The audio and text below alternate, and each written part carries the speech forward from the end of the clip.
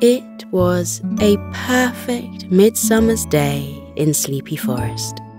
The flowers were in full bloom, and brightly coloured butterflies flitted from petal to petal, resting now and again to bask in the soothing warmth of the sun.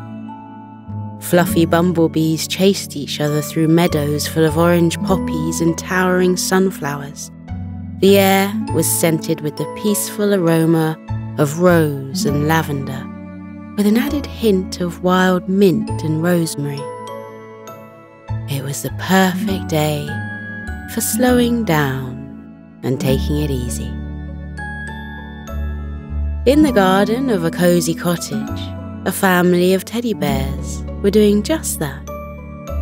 The younger teddy bears, Alfie and Zara, were lying on their tummies in the soft grass, their chins resting on their paws. They were watching a tiny ladybird expertly climb a long blade of grass. The ladybird reached the top of the blade, opened her ruby-red wings, and soared elegantly towards another stalk of grass. She landed on the top of it, closed her wings, and with a little whoop of joy, she slid down the grass. The ladybird reached the ground, waved at the bears, and ran over to the first blade of grass and started the fun game all over again. The ladybird was having a wonderful time on her climbing adventure, and the teddy bears were having a wonderful time lying in the warm grass and watching her. The teddy bears' parents were also having a relaxing day. Mother Bear was reclining in a deck chair and softly looking at the freshly washed laundry on the washing line. A gentle breeze moved through the sheets and blankets, making them dance merrily.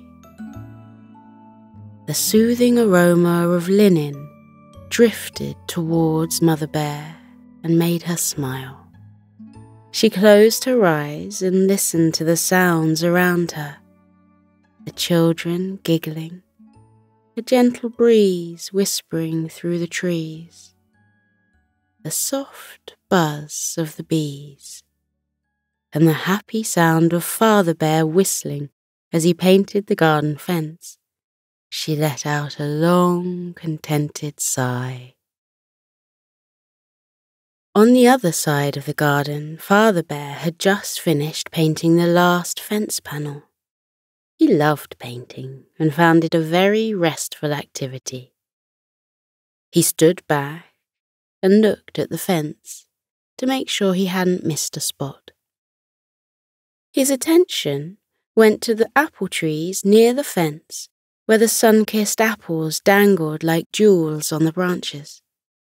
Some of them were ripe for picking, and Father Bear knew they would be delicious. Seeing the scrumptious apples gave him an idea. He smiled to himself. This was the perfect day for such an outing. He put the lid on the paint tin and popped his brush into a tub of liquid to clean it. He jogged lightly over to Mother Bear and knelt at her side. He laid his paw over hers. Mother Bear opened her eyes and smiled at her husband. Father Bear said, "Isn't this a beautiful day? Shall we go on a picnic?" Mother Bear's face lit up in delight, and she said, "You must have been reading my mind, because I was thinking the same thing. You tell the children, and I'll get the picnic hamper ready." With a spring in her step, Mother Bear headed into the cottage. Father Bear went over to the children and lay on his tummy next to them. He watched the ladybird's climbing antics for a moment and said he wished he could climb a blade of grass. His children chuckled. Father Bear said, "It's such a lovely day that your mother and I have decided to have a family picnic." As soon as he said the word picnic, the little teddy bears leapt to their feet and jumped up and down in joy. Zara asked if she could take her book about dancing ponies with her, her dragon colouring-in book, and her trumpet. Father Bear wasn't sure why Zoe needed her trumpet, but he said yes anyway. Alfie asked if he could bring his skipping rope, his toy robot, and his pyjamas with the llamas on them. Father Bear wasn't sure why Alfie needed his pyjamas, but he said yes anyway. The children raced into the cottage and began filling their backpacks with everything they would need for the picnic. Father Bear went into the kitchen and helped Mother Bear with the picnic hamper. Together, they made a pile of honey sandwiches using slices of soft bread. They chopped vegetables into chunks and made delicious dips to go with them. Mother and Father Bear went into the garden and collected plump raspberries and blackberries from the hedgerows. Father Bear remembered the apple trees and picked a dozen ripe apples. Bottles were filled to the brim with cold water, and ice cubes popped inside to keep the water extra cold. Everything went into the picnic hamper. When it was full, Father Bear closed the hamper and gave it a satisfied tap. Zara and Alfie rushed into the kitchen with their backpacks in place and hats on their heads. They asked if it was time to go on the picnic. Father Bear picked up the hamper and said yes, it was time to go. Mother Bear didn't say anything. She was looking at the hamper with a puzzled look on her face. Father Bear asked if something was bothering her. "I'm not sure," Mother Bear replied. "I've got a feeling that I've forgotten something, but I can't think what." She shook her head and said it couldn't be anything important, and they had packed plenty of food and drink. The teddy bears left their cottage and set off on their picnic. Zara skipped along the forest path with her brother. She looked over her shoulder and asked, "Where are we going to have our picnic? In the middle of the meadow or at the side of the river?" "I want to go to the park. They've got lots of picnic tables there," Alfie said. "Or maybe the big field, where there's lots of room to run around." Mother Bear considered their suggestions and said they all sounded good, and she couldn't decide which one to pick. The children couldn't either. She suggested they kept on walking and see how they felt further along the path. The children nodded and continued skipping along. Rays of sunlight slanted through the trees and cast flickering shadows across the path. Warm summer breezes flowed over the bears and gently ruffled their fur. Crickets chirped and bumblebees buzzed. Birds tweeted happily to each other from the treetops. The teddy bears carried on walking. Soon, they came to the home of one of their friends, a fluffy white rabbit who was sitting outside her burrow. Her bunnies were playing in the grass nearby. The rabbit waved to the bears and asked where they were going. "On a picnic," Father Bear replied. "What a great idea," the rabbit said. "It's the perfect day for such a lovely outing. I love sitting on a picnic blanket and eating food in the fresh air. There's nothing like it." Mother Bear put her paw on her forehead. "A picnic blanket. I've forgotten to bring a blanket." She shrugged. "Well, There's nothing we can do about that now. Our cottage is too far away for us to go back for one. I suppose we can sit on the grass instead." The White Rabbit said they must have a picnic blanket and they could borrow hers. It was enormous, and the bears would easily fit on it with room to spare. Mother Bear said that was a very kind offer, and yes, please, they would love to borrow the blanket. She had an idea and shared a look with Father Bear to see if he was thinking the same thing. He was, because he said, "Why don't you and your children join us on our picnic? We've got plenty of food." The rabbit beamed in delight. She collected her children and took them into the burrow to collect the picnic blanket and some toys for her children. The rabbit family jumped back out a minute later. The bunnies had little backpacks with them, and their mother had an enormous blanket tucked under her arm. Father Bear took the blanket and placed it on top of the hamper.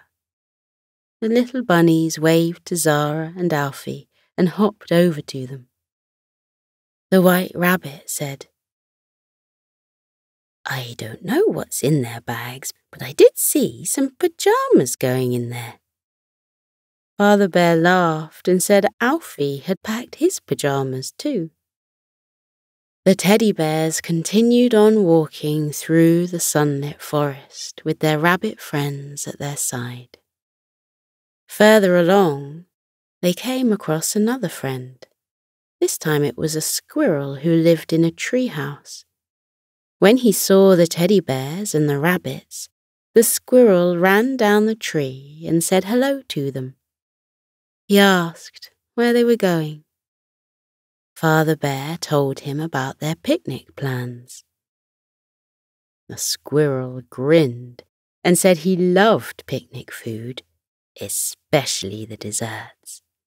He rubbed his tummy and said his favorite dessert was pecan pie topped with freshly whipped blueberry cream.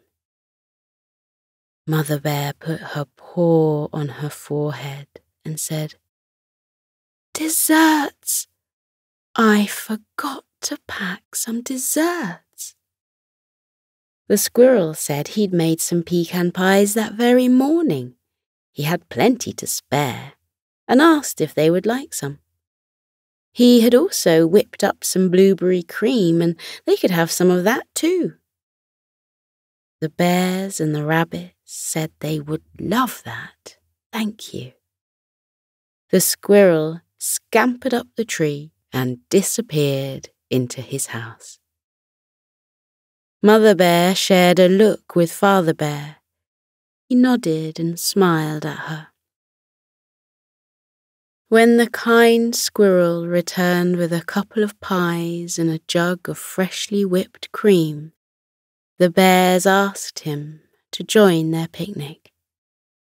Father Bear said, "Bring your twin brother too." The squirrel broke into a huge smile and thanked them. Back up the tree he went and returned this time with his twin brother. His twin brother was carrying a guitar. The teddy bears, rabbits, and squirrels continued on their journey along the path. They felt very peaceful and happy. The sun shone warmly on the travelling animals. The fresh air was scented with pine trees and wild herbs. Along the way, they met other animals who offered them food, drink, and other items perfect for a picnic on a sunny day. A fox gave them chocolate chip cookies, popping candy cookies, and banana bread still warm from the oven. A woodpecker gave them bowls of freshly picked fruit, including scrumptious strawberries and plump plums. He also offered them a jar of pickled gherkins, which caused Father Bear's face to light up. He loved pickled gherkins. A couple of chipmunks offered to lend them a selection of bat and ball games. When the animals couldn't decide which ones to borrow, the chipmunks said they could have them all. And an owl gave the animals some board games and puzzle books. Mother and Father invited all the kind animals to join their picnic, and everyone they asked said yes. More picnic blankets were collected, and some folding chairs too. Onwards the party of picnickers travelled. Someone started to sing some cheerful songs, and everyone joined in. The squirrel's twin brother played his guitar, and Zara blew on her trumpet. As the happy friends walked along, a family of deer stepped out of the trees and asked where everyone was going. When Father Bear said they were going on a picnic, the biggest deer asked where they were going to have the picnic. Father Bear looked at Mother Bear. She said they hadn't decided on a place yet. The deer said, "If I may offer a suggestion, the beach is always a wonderful place to have a picnic. The young ones can play games in the sand or paddle in the ocean, and others can relax in chairs and maybe read a book or do a crossword puzzle." The bears liked the idea of that and asked the other animals what they thought. They all agreed the beach was the ideal location for their picnic. The deer family were invited to join the picnic too. The deer happily accepted the invitation and brought with them beach games and some more food, including delicious ice cream, which was eaten on the last part of the journey. The picnic procession wound through the trees and towards the beach. Soon, the animals heard the soothing sound of the ocean lapping at the shore. They rounded a bend in the path, and the beach came into view. The golden sand stretched out on either side. A few animals were lying on blankets and enjoying the gentle heat of the sun. The sun glinted off the vast blue ocean, and seagulls dipped and soared over the water. The teddy bears led the way onto the beach and found the perfect spot to have their picnic. Blankets were laid out and chairs set up. The delicious food was put on the blankets and cold drinks were poured for everyone. When all the food was ready, the animals sat down and tucked into the delicious feast. One of the bunnies said the food tasted even better when it was eaten outside. Everyone agreed. As the animals ate their food, they gazed at the gentle waves and watched as the water washed gently upon the shore. The peaceful sound of the waves mingled with the soft chatter coming from the animals.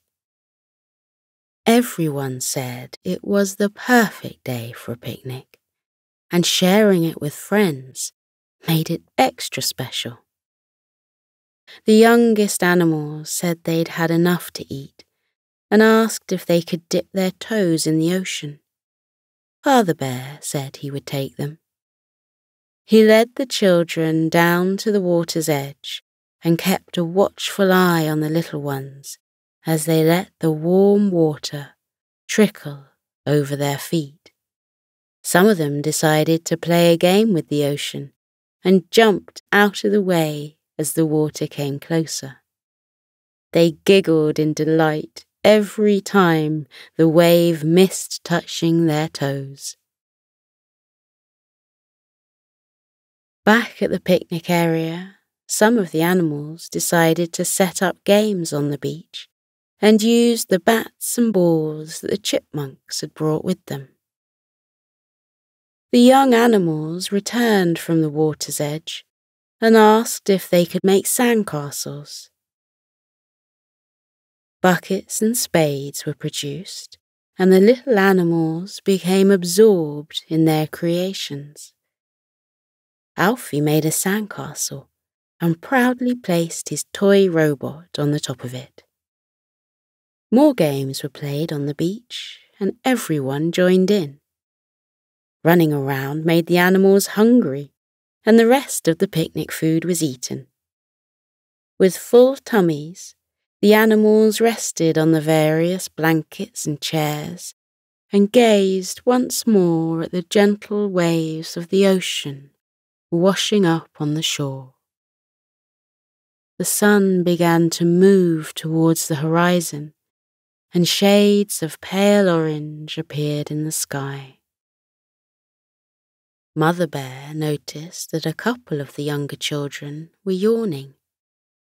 She spoke to Father Bear and asked if they should head home soon before the young ones fall asleep. Father Bear said it was such a lovely day, and watching the sunset by the beach would be a wonderful way to end it. With a twinkle in his kind eyes, he added that if any little ones fell asleep, he would carry them home. The sky turned from orange to dusky pink.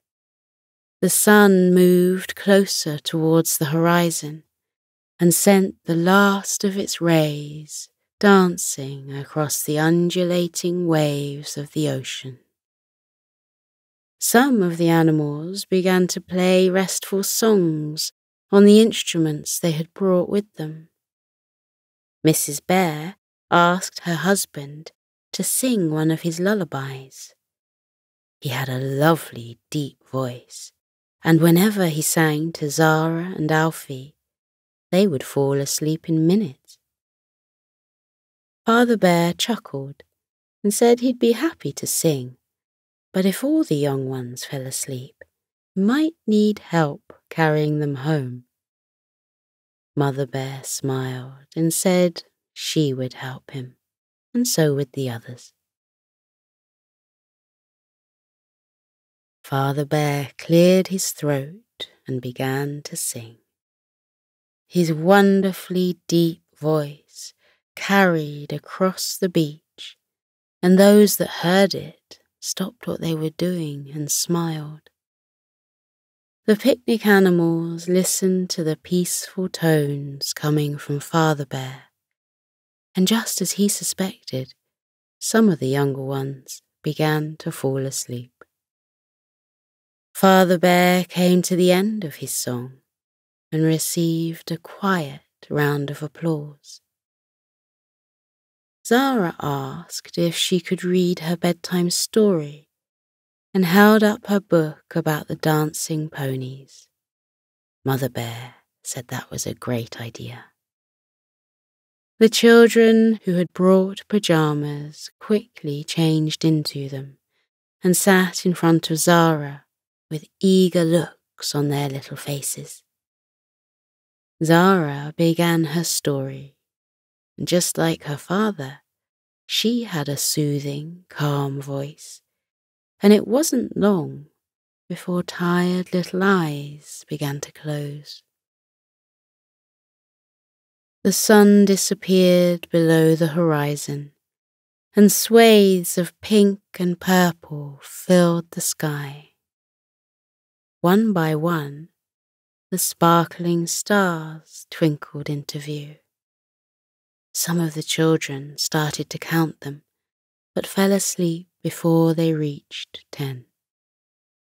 The moon appeared from behind a cloud and cast moonbeams across the dark blue ocean.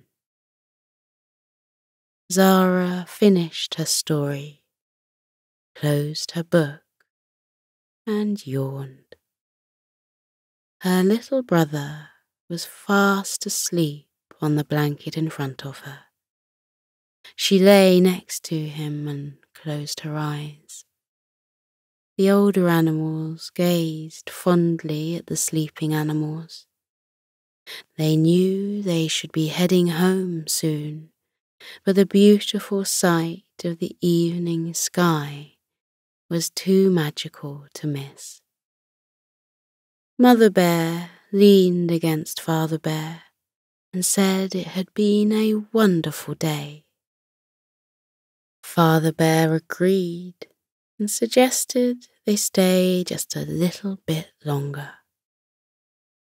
When the animals of Sleepy Forest returned to their homes later on and settled down in their cozy beds, they dreamed of the lovely picnic they'd shared with dear friends on a beautiful sunny day in summer.